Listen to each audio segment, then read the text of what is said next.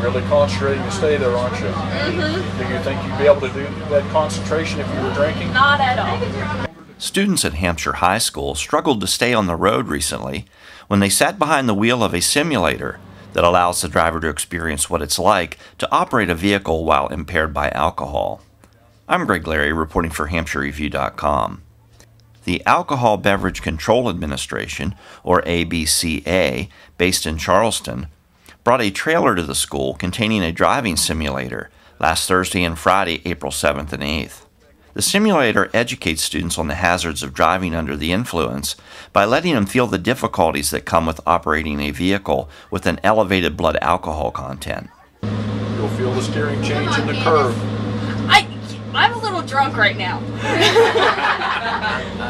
The simulator emulates the blurring of vision and sluggish reactions by causing the brakes and steering to imitate the lack of control experienced by an inebriated person.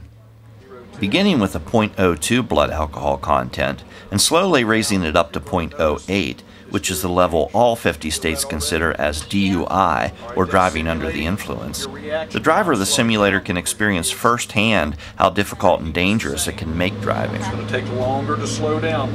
Now you're at 0.4, that's your BAC. Okay. The simulator's making changes to the steering and the braking. Now, how much concentration are you having to use to stay in that lane? A lot. Do you think you'd be able to do that if you were drinking and driving? Probably not. With its 3D graphics, rear view and side mirrors, and wide field for peripheral vision, the simulator offers a realistic experience for the driver. Student Adriana Haynes was trying to keep the wheel under control here while facing the challenges created as blood alcohol content increases. How difficult was that? That was horrible.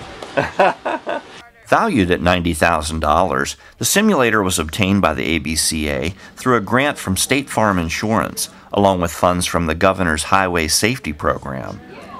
The ABCA hopes the program will educate students on the risks involved in driving under the influence, which run from a criminal record, loss of license, difficulty obtaining insurance, and destruction of property, to the devastation of injuries and fatalities. I'm with Adriana Haynes. Adriana just came out of the simulator. Adriana, what did you learn from your experience today? People should not drive drunk. It's extremely dangerous, and they just shouldn't do it at all.